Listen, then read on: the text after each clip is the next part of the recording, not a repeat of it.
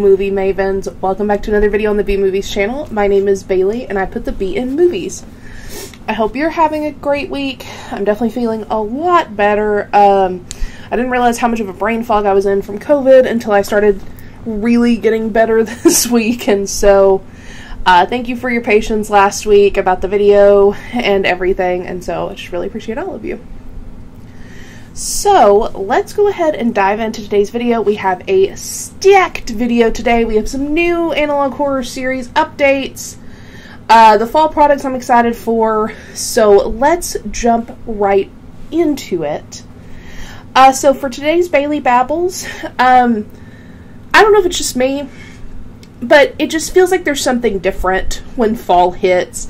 Like, the air is electric. It almost feels like the color scape of the world changes. It feels like my body, like the chemistry of my body's different. And I just love this time of year so much. I'm so excited to paint my pumpkins. I'm so excited to force my sister to go to stores and to get all kinds of little gimmicks for me since I don't drive. I'm excited to listen to my Halloween and fall playlist that I definitely haven't already been listening to, wink wink. So yeah, I'm just excited that fall and Halloween are here, y'all. And I've made an executive decision, which people will be like, are you okay? I promise I'm okay. I've decided this year, so y'all know, normally I go all out for Halloween. Like, I take entire things in my house down and put them in my utility closet. And this year I've decided, I've bought some new stuff. I've been very fortunate to be able to get some new blow molds and things. And I've decided that this year, because we all know this year has been a chaotic year for me, I'm going to focus more on the experiences of Halloween and fall. So, like, going to special screenings, doing my 98 costumes that I do, everything in that vein. And I think I'm still going to paint my pumpkins, I'm still going to decorate my patio, listen to my playlist, do the 31-day challenge that I do. But I've just decided that this year, excuse me, that I'm going to go low-key on decorating and give myself a little bit of grace, because it has been such this year's been so nutty. And so I'm going to focus more on the experiences, and I am okay.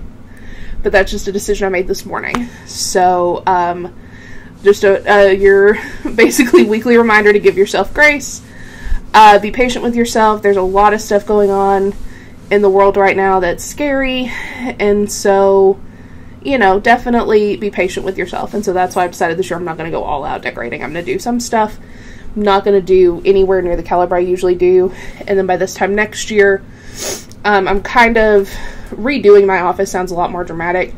My sister and brother-in-law are bringing me a couple things from my mom's storage unit to help kind of cut down on the clutter in my office. And so by this time next year, I should be a lot more organized too. So it should be a lot smoother to get stuff in, take stuff down. So with the Bailey Babbles out of the way, let's go ahead and jump into this week's blog roundup. So on Monday, we talked about PT. If you never played PT, you can find playthroughs, but unfortunately when the game was canceled, it's been taken out of the PlayStation Store. But it's scary. It's scary, and if you aren't sure what I'm talking about, it was dropped. It was the backdoor teaser for the Silent Hills game with Norman Reedus that Kojima and Guillermo del Toro did together. It never came to fruition. It got canceled, and so, sorry, for context, this is not the COVID. I cleaned some stuff this morning, and I am so sensitive to dust that this is sincerely, I'm this congested just from cleaning some stuff, just dusting a little bit. So anyway, it was a backdoor trailer for Silent Hills, and as soon as the game was canceled, it was removed from all the PlayStation stores. So there are people that sell their PlayStations that still have PT on it, because if you downloaded it, you can still play it, and they're selling them for like thousands of dollars. So that was Monday. Tuesday, we talked about some of the horror content I'm excited for. There are a lot of really good movies coming out this month and next month that I'm really looking forward to, including a new VHS. On Wednesday, we talked about haunted attraction horror. I've been watching the Hell House LLC series, which I love, including, I love the fourth one. I thought the fourth one was great, the Carmichael Manor. I'm really excited for the fifth one next year. And it just kind of made me think about, hey, we've never done a roundup of those. So we did. On Thursday, we talked about songs that would have been on Glee. These are all songs from the 2020s that definitely would have been on Glee. Like, I can almost guarantee you, as someone who watched Glee all the way through. And then on Friday, we talked about the fall products I'm excited for. And that's going to be our deep dive today. Y'all know that I am so obsessed and chronically online when it comes to things like this. So I'm going to run you through some things I'm excited for. Some are new. Some are things that I just get excited for every year, but we will go through them together. So just to recap, this week over on the bmovies blog, you got PT, horror content that I'm excited for, haunted attraction horror, songs that would have been on Glee, and fall products I'm excited for. You can find all of those pieces in the description box below, as well as over on bmovies.blog. And we drop pieces around 10 a.m. every Monday through Friday, Central Standard Time. So, next up, we have Bite Size Sunday, which, if you're new to the channel, these are just tiny little reviews that live over on our Instagram, which is at bmovies channel, same as our YouTube. And they're just things I want to talk about, but I may not have enough to say for a full piece. And so this week's teaser is Agatha Christie Would Never. I'm really excited to talk about this piece of content because it just came out yesterday, hint, hint, and I've already watched all the episodes, so I'm excited to talk about it. So yeah, you can just find those. I post those around 8 or 9 a.m. Central Standard Time over on the bmovies channel Instagram, and give us a follow while you're over there. And also, we don't tease these on our Instagram, so it's a perk of subscribing to the YouTube channel. Cough, cough. So next up, now that all the housekeeping is out of the way, let's get into today's deep dive. So up top, y'all loved last year's edition of No Tricks Fall Treats, and I am nothing but a woman of the people, and so I decided to bring it back again this year. And I know someone already asked, yes, I will be doing it again in December as well for winter and Christmas things I'm excited for. Don't worry. There's already some stuff that I've heard about that I already have saved for that piece. Don't worry. And you know, like, this again goes without saying, this is my favorite time of the year. Halloween is my favorite holiday. There are always so many fun little products that, again, some are new, some are returning, and so I have carefully curated a list of some of the things I'm most excited about.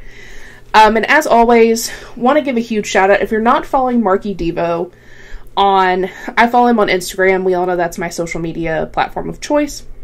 But I believe he has Facebook, Twitter, whatever. Definitely follow him because he is in the know about so many things. And that's what makes this list so easy, is because I hear about all these things from him. So it's so easy when it comes time to do this piece to go through it.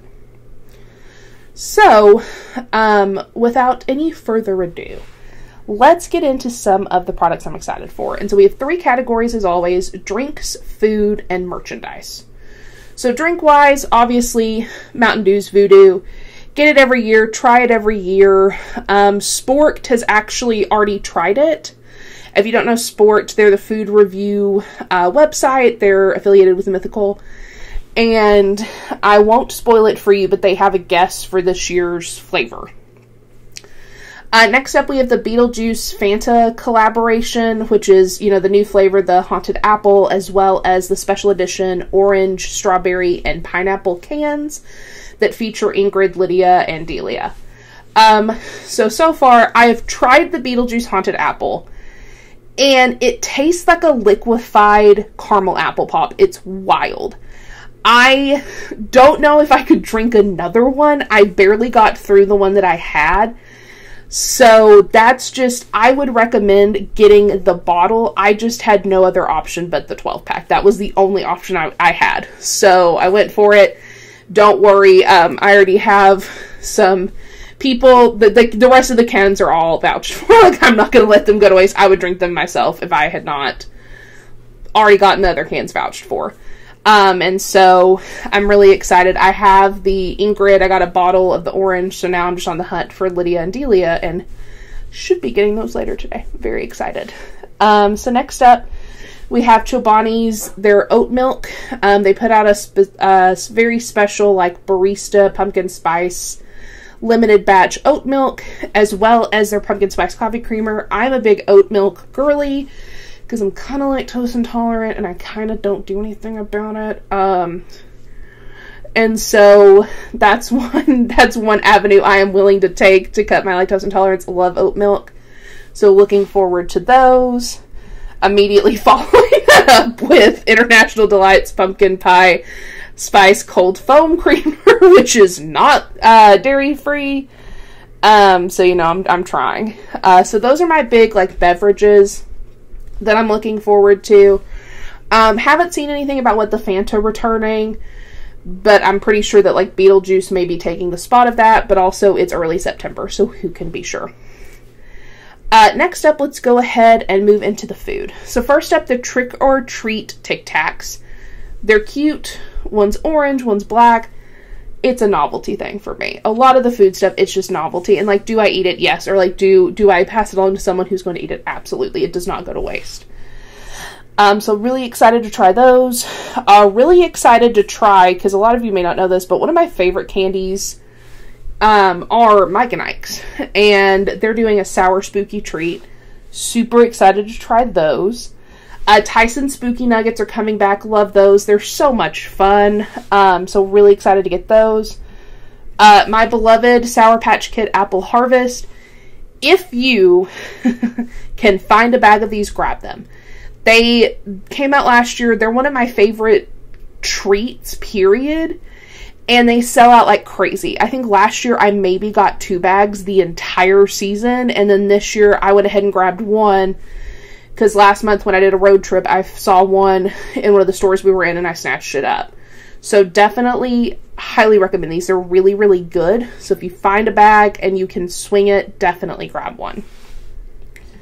Next up, Duncan Hines, as a lot of us know, has a Dolly Parton line, and they're doing a pumpkin spice cookie mix this year. They did a Christmas one last year, but really excited to try this one out. Twizzlers this year is doing little ghost-shaped Twizzlers. Really excited to try those.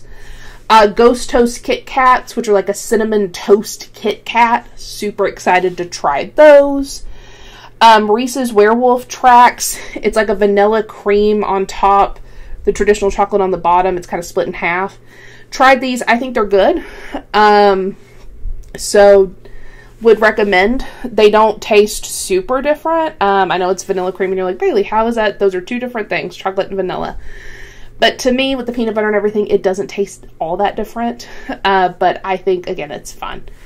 Witch's Brew Kit Kats. These are some of my favorite candy, period. I don't know if you've ever had them. They're like a marshmallow cream dipped Kit Kat, and I go through these like crazy during October because they're so good, and then I make everyone try them, and everyone always loves them. So definitely the Witch's Brew Kit Kats are on my list. Entenmann's has apple cider donuts this year. I don't, in my area, there's not a lot of Entenmann's stuff, so I'm not sure if I'll be able to try these, but I am excited to try to find them. Pillsbury is doing a pumpkin spice cinnamon roll. Super stoked to try that. And then Pop-Tarts. I'm a huge Pop-Tart fan. I love Pop-Tarts. I grew up on Pop-Tarts. They're doing little trick-or-treat pouches called Pop-Tart Vampire Bites. It's a strawberry Pop-Tart. I think they're really cute. I do know that they're up on Amazon. So really excited to try to snag some of those as well. And so finally, we've come to the merchandise part of our program. This year, the Funko exclusive, I believe this year's Funko exclusive is how I understood it. Or, sorry. This year's Spirit Halloween Funko exclusive. I believe this is it. Correct me if I'm wrong, but that's my understanding. Because for those who don't know, Spirit Halloween always usually does like a Spirit exclusive Funko. Like last year they did some Killer Clowns from Outer Space. Year before that it was the kids from Trick or Treat that were on the bus. There was one of those, so on and so forth. So this year they have a Wednesday Addams Funko Pop that's like glitter dusted. And she's really cool, and she even has her headless doll, and I definitely want to try to score one of those. There are new Halloween Pez dispensers. Some of them are not new, but I've already gotten the vampire, and I really want, there's a little ghost and a little bat, and I'm looking out for those. Next up, Spirit Halloween also does this thing where they do little baby versions of horror icons, which I know sounds crazy, but just follow me. And they have an Art the Clown one that I want really bad, because he even has on his little, like, sunflower sunglasses. But they almost immediately sold out. They have been sold out for weeks. So I'm hoping I can find one at Spirit in the Wild, but I'm not holding my breath on that one, because we all know, like, especially with the release of Terrifier 3 here in a few weeks, I don't know if I'm going to be able to get one of these, but I would like one. And then finally, Wendy's has announced the cutest freaking toys. It's their Frosty Frights toys. So they have taken the Frosty and made it into different characters. So there's like a Franken Frosty, there's a Vampire Frosty, there's a Werewolf Frosty, there's a Witch Frosty. And they're so cute. And I've already told my sister, I'm like, I hope you're prepared to eat several children's meals. Because I need some of these toys. So they're super cute. So yeah, that's what I'm excited for. Again, this is all, as you know, like last year, these are all things that have only been announced up until now. If there are other stuff, I'll update the list, and we can definitely talk about them in subtitles, but that's kind of where we are right now. So those are my fall products. Again, that blog will be linked below, and I have pictures of everything. So yeah, just excited. So next up for special features. So for full disclosure, I was going to go see Beetlejuice this week. Both times I tried to go, it just did not happen. One time, for those who don't know my dog Sadie, she's a lot of anxiety stuff, and she had she'll sometimes have these really bad panic attacks. I have to give her little doggy CBD treats, and so I didn't feel right going and leaving her alone. And the second time, I was just tired. That's the one thing that got me with COVID. Again, I was very fortunate to not have a lot of symptoms outside of just some congestion, but the fatigue part and the brain fog are what really hit me with COVID. And like now that I'm really coming out of it, I'm realizing like how tired I was and how kind of like off my game I was, I guess. And so we will talk about Beetlejuice next week, because I am going to see it tomorrow. And so we'll talk about that. And I'm also going to see The Front Room this weekend. So I'm sure that I will have things to say about it too. For those who don't know, that's the new one with Brandy. It's a A24 horror movie. So yeah, those will be next week. But I have some great stuff in the interim. So first up, let's talk about Leslie Hall and the Lies. So I was not familiar with Leslie Hall until recently, and I don't remember exactly how I found her. But Leslie Hall was in this band. She's kind of like a comedy musician, I guess is the best way to put it. And she has a song called Zombie Killer with her band. I think it's Leslie and the Lies, is I believe how you say it. Maybe Leslie and the Lees. And it's featuring Elvira. So it's a gem.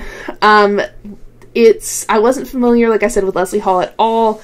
But I love this song. I love this music video. Like from the campiness of the visuals and the outfits to like this thriller-esque intro from Elvira at the beginning. So I am here for it. And I'll drop the link for the video in the description box below, because I think this is the perfect way to kick off spooky season. It's just really fun. So next up, let's talk about, Alex Archives' Hollow Birds series. So as you know, I loved Alex Archives' previous project called Ted's Caving Journal, based off of the old like creepypasta. So I was really excited to dive into his latest project. I was just waiting for there to be a few more episodes, and so I feel like now is the perfect time to go through everything with you.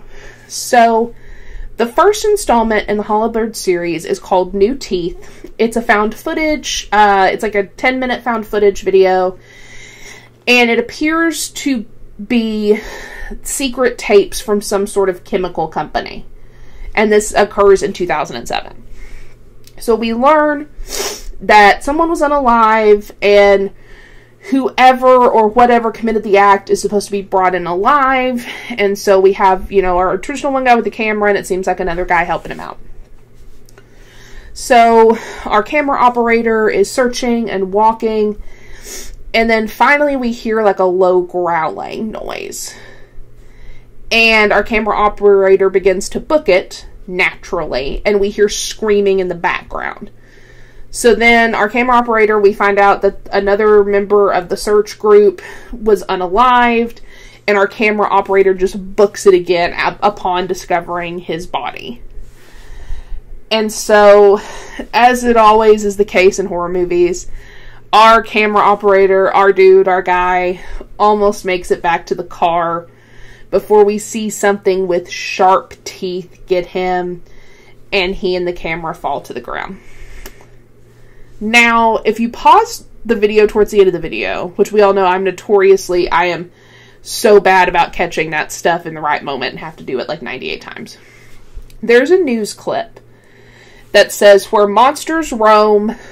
a different kind of game park." And there's a photo of a couple whose faces are, like, blacked out, essentially. And so this leads me to believe that this is some sort of terrifying Jurassic Park situation, but with maybe cryptids or other types of creatures. And it's not that dinosaurs aren't terrifying, but, like, you get what I mean. Like, some sort of, like, unnatural entities are in this park. So the next video in the Hollowbird series is log1_drawings. And we watch as someone, like, intensely sketches for what we can tell is hours. He then addresses someone named Anna and presents today's drawings, which appear to be some sort of hand or tree with, like, this giant eye, like, kind of busting out of the center. We also learn that this guy isn't sleeping very well, and there's a text card at the end that says, "I think this is drawing 65-R." And then there's a correction in the subtitles to 56. And then as we get a still of the drawing, underneath we see something that says "property of T chemical," which is where the previous which is where the previous video was from. That's where that footage was from as well. So we can assume that T chemical, they may be the big bad or the big brother in this scenario. So the next video, which is log2_drawings update, we learn from this character that he uploaded the previous video to YouTube. So he uploaded log 1, and he begins reading through the comments. And then we get some sort of error message from BlackBerry. You have to pause it to see it again, which I believe should be a photo of the drawing from the previous video that's been removed for some reason. It's like a BlackBerry, like 404, like, photo cannot be found. So I think someone or something has removed that photo. He then tells Anna that, like, something is watching him, and the new medication she sent is, like, kind of working. And so it's clear, like, there's his sister either works in the medical field or maybe is, you know, helping with his treatment in some way. We also learned that the drawing from today is number 57, and it looks like the toothy guy from the first video in the series that we briefly got a glimpse of before that guy got. And he looks like he's poking his head over some sort of rock wall. So we can infer that this is probably some sort of exhibit based on that news clipping from the end of the first video. And then there's a knock, and this video ends. So in log 3_old pictures, we learn that the lead character opened the door to find someone with boxes of stuff who didn't say who they were or where they were from or even where the stuff was from. So he calls Anna, I think it's Anna in the video, but it may be Anna. I think it's Anna, who says that the stuff is from a place called Nurturing Souls, which is apparently the children's home that Anna and our lead character stayed at. apparently, like, it has closed down, and they asked Anna if she and our main character wanted their old things. And so now we can presume that Anna and our character are brother and sister. So we're establishing a good connection right off the bat of these two are siblings. The video briefly glitches and then continues to glitch for its entirety as our lead character and Anna talk about all their old childhood things. Our lead character begins unpacking he and Anna's old belongings, and he finds a DVD and starts watching it. He starts out like very sentimental. You can tell that he's like enjoying the video, and then his face shifts as someone begins humming and he starts to cry. And then he calls Anna and he seems frantic and asks if she got the pictures that he sent her. We learned that our lead character, he apparently doesn't remember like the events that are in the pictures, and Anna continues to just tell him she's busy and can't talk and is just trying to rush him off the phone and like won't discuss it. She eventually hangs up, and there's a message at the end for Anna to call him back. And so it's safe to say at this point that our lead character is the one who's been putting these messages at the end of the videos. So from here on out, I'm going to refer to him as R. At the end of the video, if you pause at the right time, there's another clip from a newspaper with the headline, "Take a Trip into the Past." So again, continuing with, I think this is some sort of Jurassic Park-esque attraction that very much went awry, is what I'm assuming. So we then see the pictures R was referring to that seem to show he and Anna fishing as the same humming we heard earlier continues in the background.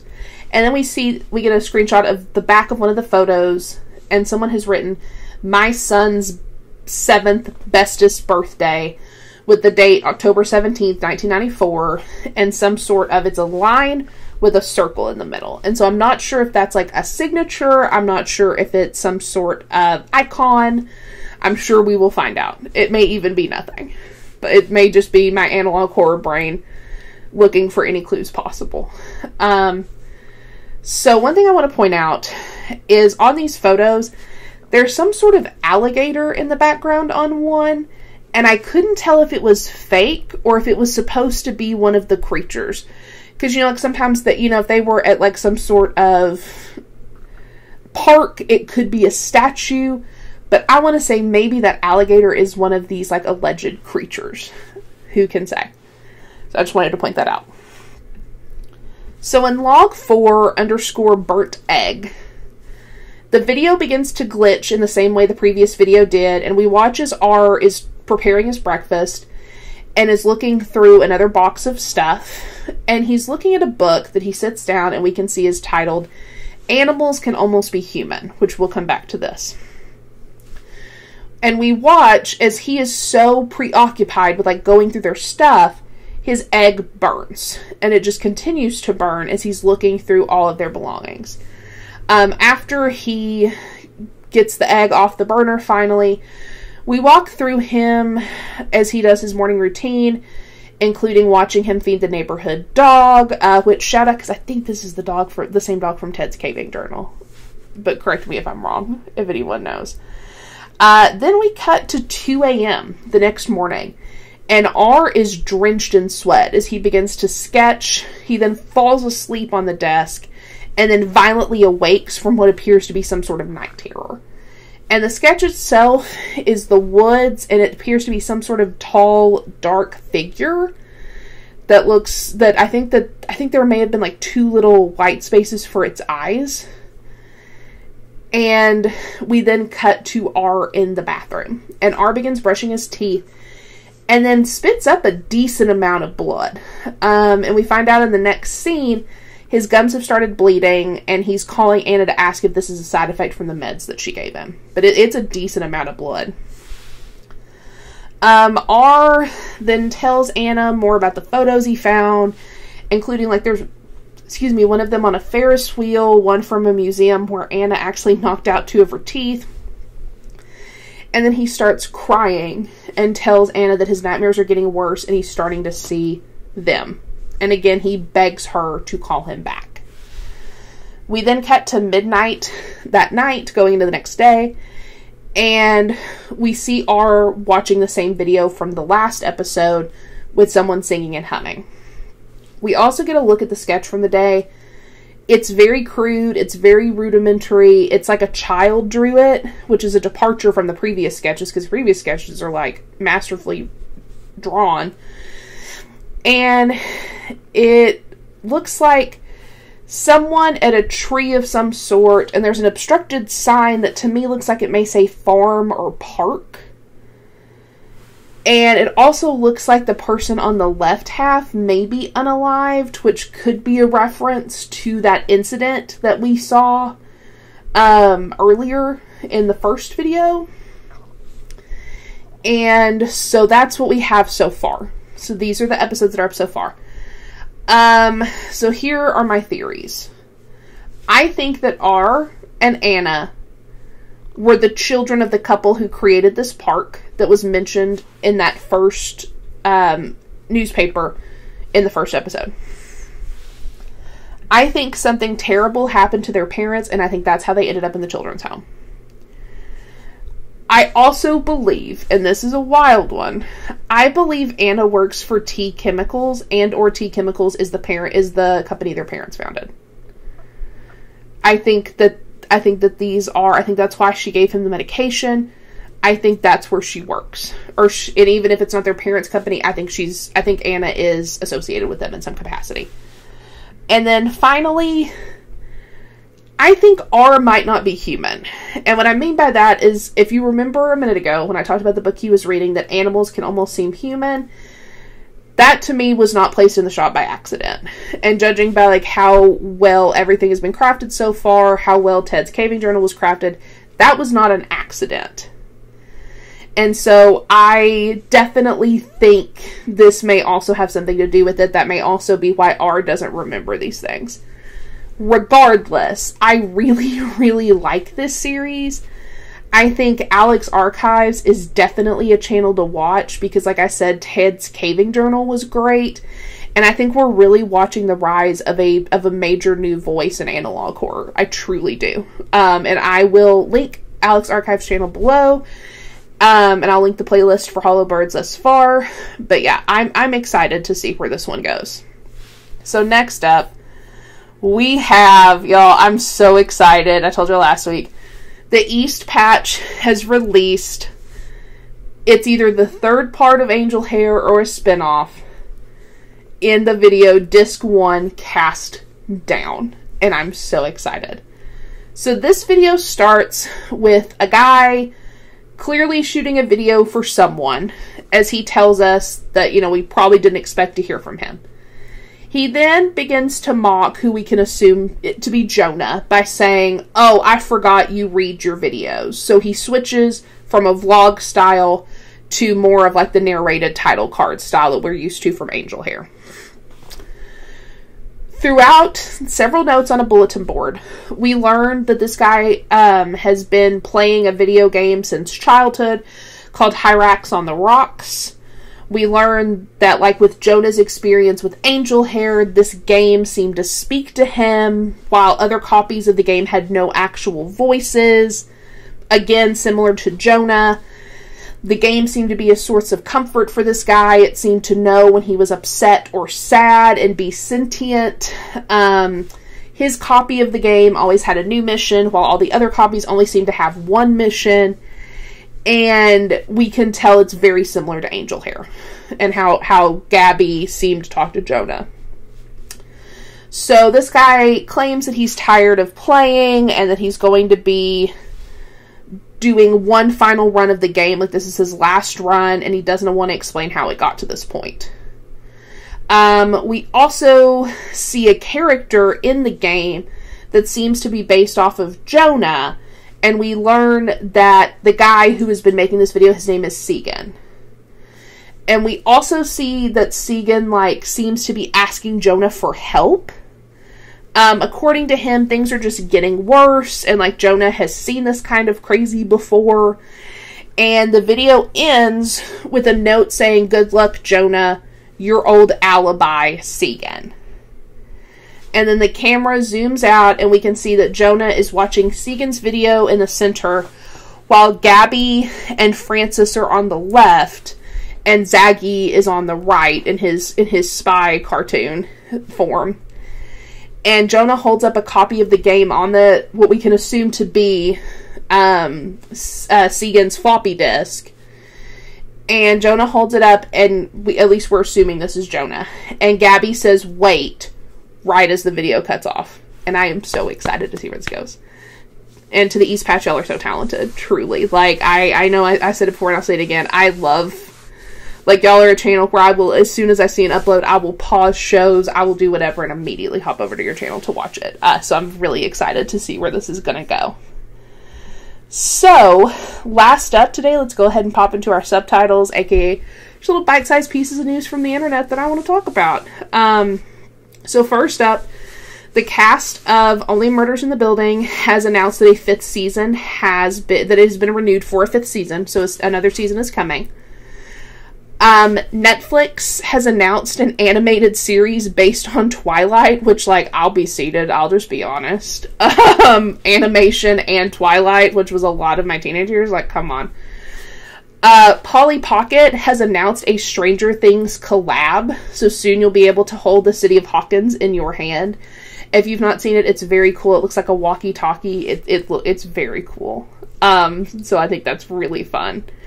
Lady Gaga has teased the release of Lady Gaga 7, and the first single will drop sometime next month. So looking forward to that.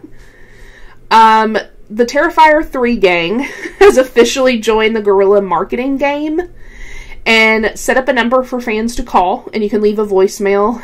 So give 777-837-7439 a ring, if you dare.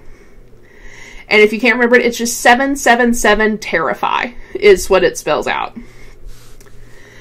Next up, the Boulet brothers have officially announced that Season 6 of Dragula will premiere on October 1st with a monstrous 90-minute long episode. And so there's a Variety article out, and apparently, like, this is, like they've been saying on the podcast, this is like the next chapter for Dragula.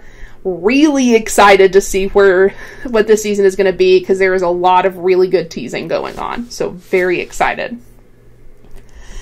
And finally, the trailer for Uzumaki has finally dropped. If you don't know, this has been in development hell for a long time, it seems. And will premiere on Adult Swim September 29th and will be available the next day on Max. It's based on the works of Junji Ito. It's his Spirals themed work. It's a miniseries. So yeah. So that will do us for today. So I guess all that's left to do is wrap up. So be sure to follow us on Instagram at bmovies channel. Feel free to follow me on Instagram at Lisa_Frankenstein_. Follow Elliot on Instagram at reading.with.red. Be sure to subscribe if you're not subscribed. It's free. Leave us a like if you feel so inclined, and leave us a comment if you're feeling frisky. And on that note, all that's left to do is fade to black.